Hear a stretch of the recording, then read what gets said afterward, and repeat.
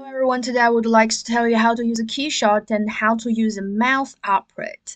In my background, I found a document background called table, right? I made before. So just to drag this background to the scenario. It will show here. So let's begin with the first materials library. So if you hated the M key, you're gonna see, sorry,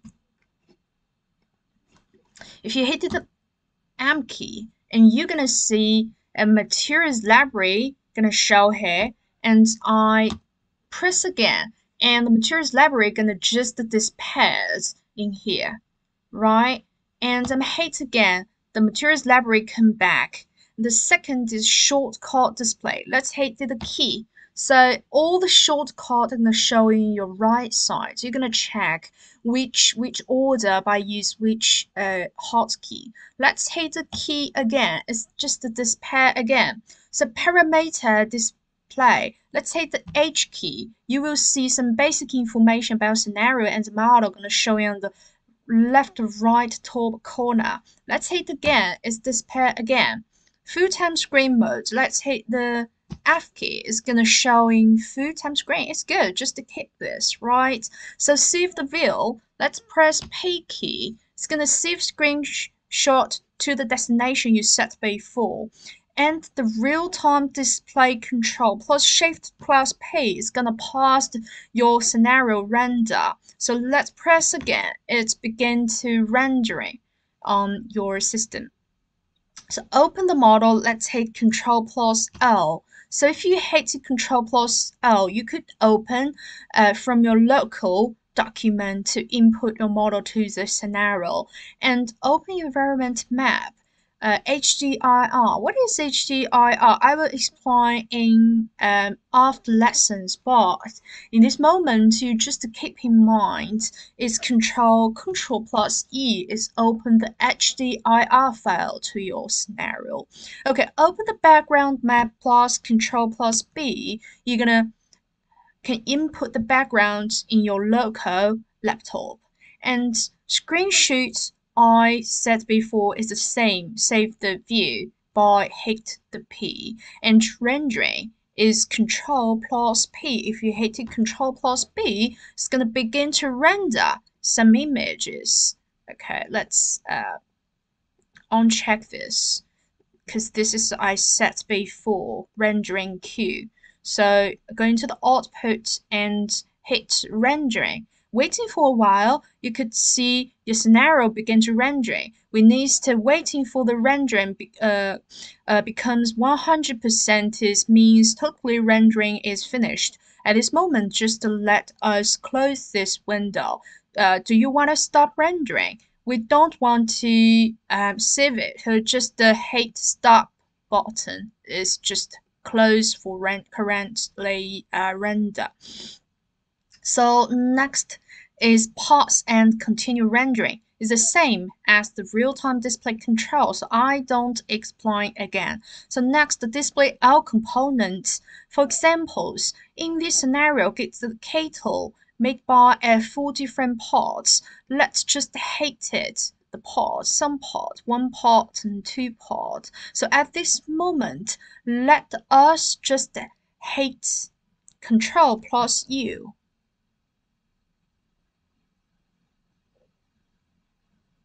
Okay, this is maybe doesn't work. Control U in my laptop is to see is save the pictures on my queue. Okay, but maybe in other people's laptop, the default setting when you hit Control U is going to display all the components. At this moment, how we can let the two parts we already hide it be showing on the screen. Okay, so if you click right key and show all parts, it's going to show you all parts, right? Okay. So next, rotate the model along the y-axis. Hold the Shift, Alt, and your middle mouse button to rotate the model along y-axis sides. It doesn't work on my mouse. Oh, it works on my mouth. Okay. But it's not too... Okay, you could see. But maybe my laptop is too slow reactions, so you can't see obviously. So rotate the model along the y-axis. It's Shift plus Alt plus your mouth middle button. Next, rotate model freely. Hold Shift, Alt, Control, and middle key.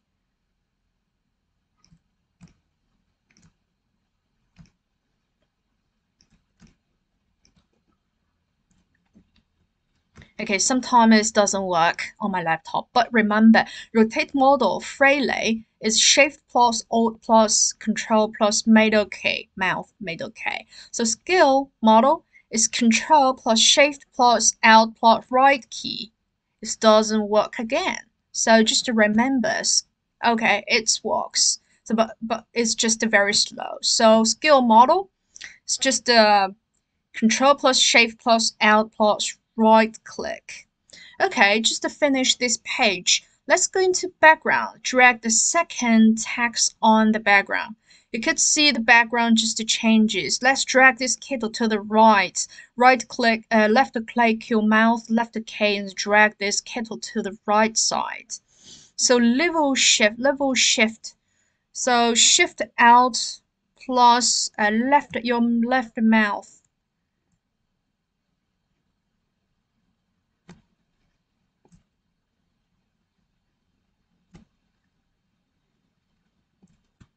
You can see it.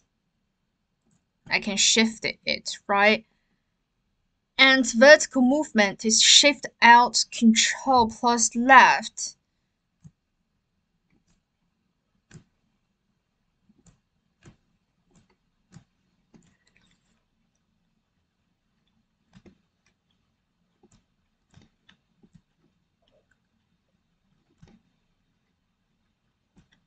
Rotate the camera just left click and you will rotate the camera. Notice this is not rotate the model because we rotate the camera, so it seems like the model has the rotation, but in fact it's just to have some operate of the perspective of your camera. Okay, parallel movement camera middle mouse key. Hold your middle mouse key and you could parallel move of the camera, not your model. But it seems like the model also move, but it's not true. Okay, next is move camera back and forwards. Alt plus right mouse button, Alt plus middle mouse button. Let's try it. So you could zoom in, zoom out your camera. Notice this is also not zoom in, zoom out, not decrease the size of your model. It's just zoom in, zoom out your camera. It seems like the model becomes bigger or smaller. So next, tilt camera is Control plus Alt plus middle mouse button. It doesn't work on my laptop, but you could try by your laptop. It's tilt camera, Control plus Alt plus middle mouse key. And next, choose the materials, Shift plus left mouse button. That means if in default I have if in the scenario I have a different kettles, I just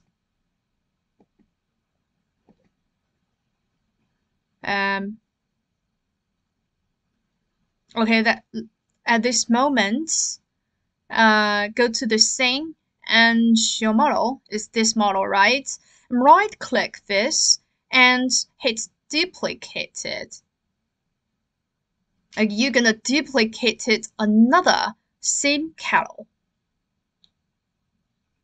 Okay, let's enable this too. So two models gonna show you on this scene, but it's overlapping each other. How I can move them? So right click the default one. You're gonna hit it move and move your mouth. Drag these blue arrows and in here just please check the OK. And then on your materials, let's give a aluminum on the first model. You're gonna see this glass kettle become a metal kettles. So at this moment, let us hold the Shift key and click your left mouse button on these objects. And then if you want to copy these materials to another object, just move your mouse to the another object or surface and hold the Shift key at this moment, and at the same time hit your right mouse button. You could see it's copy these materials to another materials, another objects is very quickly. Okay, let's hit Control V, go back.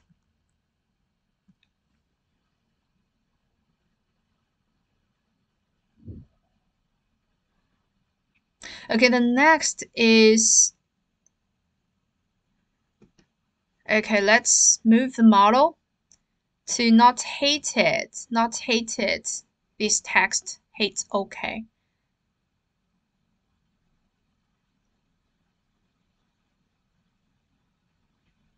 So edit the materials on your model is double click left mouse. So if I double click on these materials, you could see the materials already showing on the right side, and you could modify it. And let's give it a right glasses. Hit OK. There's difference between these two kettles.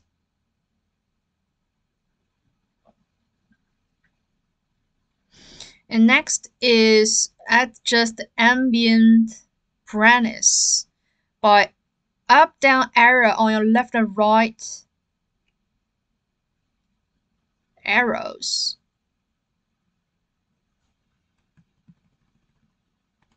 You could see in my keyboard, let's just hit it the up down arrow or left and right arrow, so you could adjust the brightness, adjust your brightness of your scenario very easily. Okay. Next is environment visible switch is E. Okay, I just display the environment, right? It's become a whatever. It's very weirded background. Let's hit it E again. Nothing happens. So I need to redrag this backgrounds to the same. So at this moment, let's go into the environment. Let's give it a environment to the scenarios. Let's give this to it. So at this moment, if you just trying to hold the Control and your left mouse button, you could rotate the environment. It's going to reflecting on your model. And next is create the beep file. It's Control plus N. And it's asking you, do you want to save your changes? And if you hit it save it, you're going to save a beep file. That means models attached the materials lot environment to already set it on this scenario. Okay guys, today we already finished to introduce some hotkey and how to some basic information about how to use the mouse. So welcome to my next lessons. See you.